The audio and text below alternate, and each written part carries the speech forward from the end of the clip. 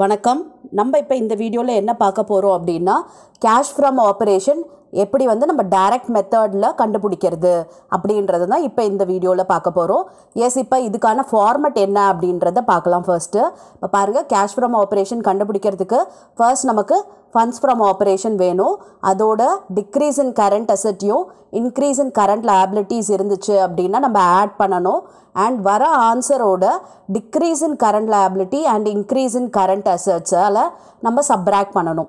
ஓகேவா? எதுக்காக இதை ஆட் பண்ணுறோம் அண்ட் இதை சப்ராக்ட் பண்ணுறோம் அப்படின்றது உங்களுக்கு தெரியும் இல்லையா?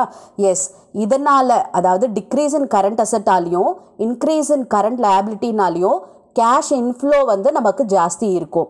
ஓகேவா? கேஷ் இன்ஃப்ளோ இருக்கும். அதனால் நம்ம அதை ஆட் பண்ணுறோம்.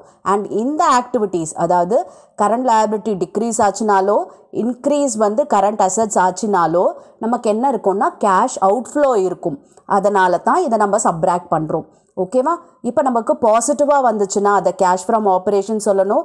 அண்ட் நெகட்டிவாக வந்துச்சுன்னா கேஷ் லாஸ்ட் இன் ஆப்ரேஷன் சொல்லணும். ஓகேவா? இப்போ இதுதான் கேஷ் ஃப்ரம் ஆப்ரேஷன் கால்குலேட் பண்ணுறதுக்கான ஃபார்மேட். இப்போ நம்ம ஒரு ப்ராப்ளம் பார்க்கலாம். அப்போ உங்களுக்கு இந்த கான்செப்ட் ரொம்ப ஈஸியாக புரியும். பாருங்கள், from the following calculate cash from operation. Okay, debtors கொடுத்துருக்காங்க. அப்போ அது நமக்கு கரண்ட் அசெட்டில் வரும். அண்ட் பில்ஸ் ரிசீவபிள், அதுவும் கரண்ட் அசெட்ஸ். கிரெடிட்டாஸ் இருக்குது, அது கரண்ட் லயபிலிட்டியில் வரும். அண்ட் பில்ஸ் பேயபிள்ஸ், இது நமக்கு current liability. Outstanding expenses current liability. Prepaid expenses நமக்கு அசெட். அக்ரூட் இன்கம் பார்த்திங்கன்னா நமக்கு அசெட் தான். ஓகே, அப்புறம் நீங்கள் ஒன்று தெரிஞ்சுக்க வேண்டியது என்ன அப்படின்னா, முதல்ல நமக்கு கரண்ட் அசெட்ஸ் எது, கரண்ட் லயபிலிட்டி எது அப்படின்றத கிளியராக நீங்கள் தெரிஞ்சுக்கிட்டா தான் இந்த ப்ராப்ளம்லாம் நம்ம தப்பு இல்லாமல் போட முடியும். பிகாஸ் நமக்கு பார்த்திங்கன்னா இப்போ அக்ரூட் இன்கம்மை நம்ம அசெட்டுன்னு சொல்கிறோம் இல்லையா, அதை நீங்கள் தப்பாக லயபிலிட்டின்னு புரிஞ்சுக்கிட்டீங்க அப்படின்னா உங்களுக்கு மொத்த ப்ராப்ளமே தப்பாயிடும்.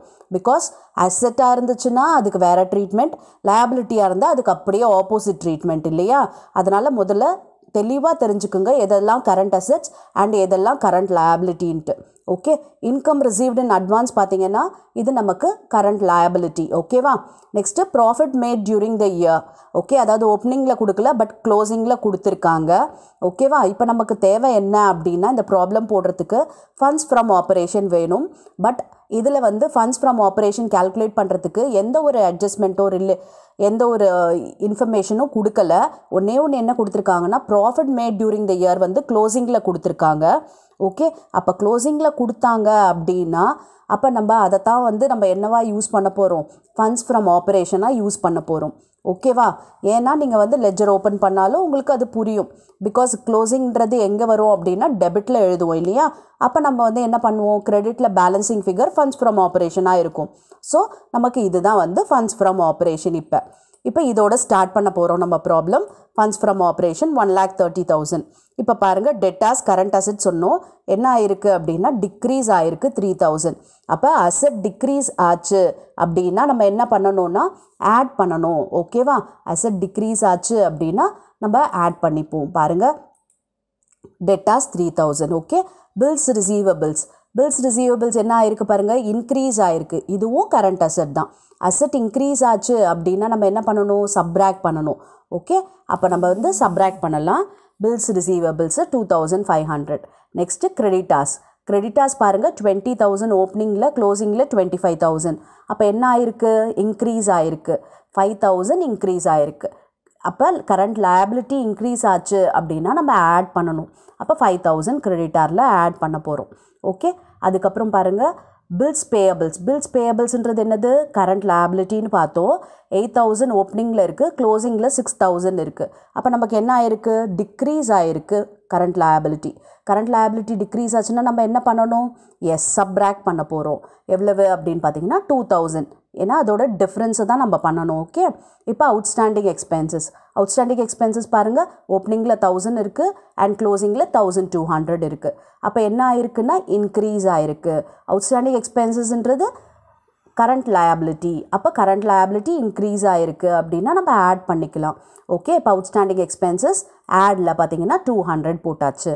ஓகேவா நெக்ஸ்ட்டு ப்ரீபெய்டு எக்ஸ்பென்சஸ் இதை நம்ம கரண்ட் அசெட்னு கண்டுபிடிச்சிட்டோம் கரண்ட் அசெட் என்ன ஆயிருக்கு பாருங்கள் 800 இருந்தது ஓப்பனிங்கில் க்ளோசிங்கில் வந்து 700 ஆயிடுச்சு அப்போ என்ன ஆயிடுச்சுன்னா 100 வந்து நமக்கு டிக்ரீஸ் ஆயிருக்கு அசெட் வந்து டிக்ரீஸ் ஆச்சு அப்படின்னா நம்ம ஆட் பண்ணிக்கணும் இல்லையா ஸோ ப்ரீபெய்டு எக்ஸ்பென்சஸ் 100 போட்டாச்சு ஓகே இப்போ அக்ரூட் இன்கம் நம்ம என்ன சொன்னோம் கரண்ட் அசெட்னு சொன்னோம் இப்போ இந்த கரண்ட் அசெட் என்ன ஆயிருக்கு பாருங்கள் 600 ஓப்பனிங்கில் இருந்தது அண்ட் க்ளோசிங்கில் பார்த்தீங்கன்னா 750 ஆயிடுச்சு அப்போ 150 rupees வந்து ஜாஸ்தி ஆயிருக்கு அப்போ அசெட் இன்க்ரீஸ் ஆச்சு அப்படின்னா அதை நம்ம சப்ராக்ட் பண்ணணும் ஓகே இப்போ பாருங்கள் சப்ராக்டில் அக்ரூட் இன்கம் 150 எழுதியாச்சு ஓகேவா இப்போ நெக்ஸ்ட் பாருங்கள் இன்கம் ரிசீவ்டு இன் அட்வான்ஸ் என்ன சொன்னோம் நம்ம இன்கம் ரிசீவ்டு இன் அட்வான்ஸ்ன்றது கரண்ட் லயபிலிட்டி என்ன ஆயிருக்கு 300 ஓப்பனிங்கில் இருந்தது க்ளோசிங்கில் 250 ஆயிடுச்சு அப்போ டிக்ரீஸ் ஆயிருக்கு கரண்ட் லயபிலிட்டி டிக்ரீஸ் ஆச்சுன்னா பாருங்கள்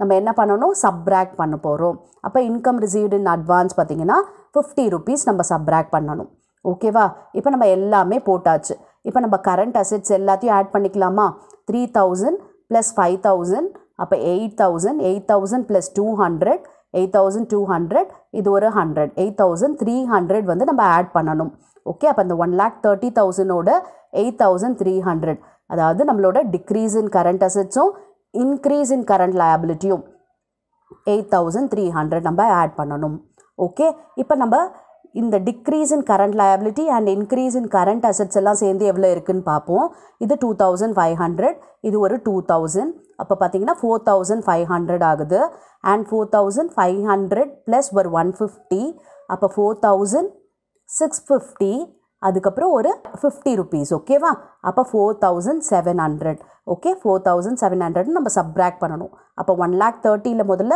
8300 ஆட் பண்ண போகிறோம் அப்போ 1,38,300 இதோட 4700 மைனஸ் பண்ணணும் அப்போ பாருங்கள் 1,33,600 ஓகேவா இப்போ இதில் நம்ம போடுற ப்ராப்ளம்ஸ்லாம் பார்த்தீங்கன்னா மோஸ்ட்டாக உங்களுக்கு வந்து செமஸ்டர் எக்ஸாமில் கேட்டது ஓகேவா மெட்ராஸ் யூனிவர்சிட்டியில் பார்த்தீங்கன்னா செமஸ்டர் எக்ஸாமில் கேட்ட ப்ராப்ளம்ஸ் தான் மோஸ்ட்டாக நம்ம வீடியோவில் கவர் பண்ணியிருக்கோம் ஓகேவா எஸ் இப்போ இந்த ப்ராப்ளம் எப்படி போடணுன்றது தெரிஞ்சது இல்லையா கேஷ் ஃப்ரம் ஆப்ரேஷன் அதாவது இந்த ப்ராப்ளம் பொறுத்த வரைக்கும் ஃபண்ட் ஃப்ரம் ஆப்ரேஷன் கால்குலேட் பண்ணுறதுக்கு எந்த ஒரு இன்ஃபர்மேஷனும் இல்லை அதர்வைஸ் நம்ம வந்து அட்ஜஸ்டட் P&L இல்லை ஸ்டேட்மெண்ட் ஃபார்ம்லேயோ இந்த ஃபண்ட் ஃப்ரம் ஆப்ரேஷனை கால்குலேட் பண்ணிவிட்டு அதுக்கப்புறம் தான் கேஷ் ஃப்ரம் ஆப்ரேஷன் கண்டுபிடிக்கணும் இது பார்த்திங்கன்னா நமக்கு மோர் ஆர் லெஸ் நம்மளோட இன்டைரக்ட் மெத்தட் அதாவது AS3 படி நம்ம எப்படி போடுவோமோ அதே மாதிரி தான் இது ஓகே அதில் ஒரு பார்ட்டு தான் இந்த கேஷ் ஃப்ரம் ஆப்ரேஷனோட கால்குலேஷன் ஓகேவா இப்போ நான் உங்களுக்கு ப்ராக்டிஸ்க்காக இதே மாடலில் ப்ராப்ளம் ஓகே வெறும் அமௌண்ட் மட்டும்தான் சேஞ்ச் ஆகிருக்கும் மற்றபடி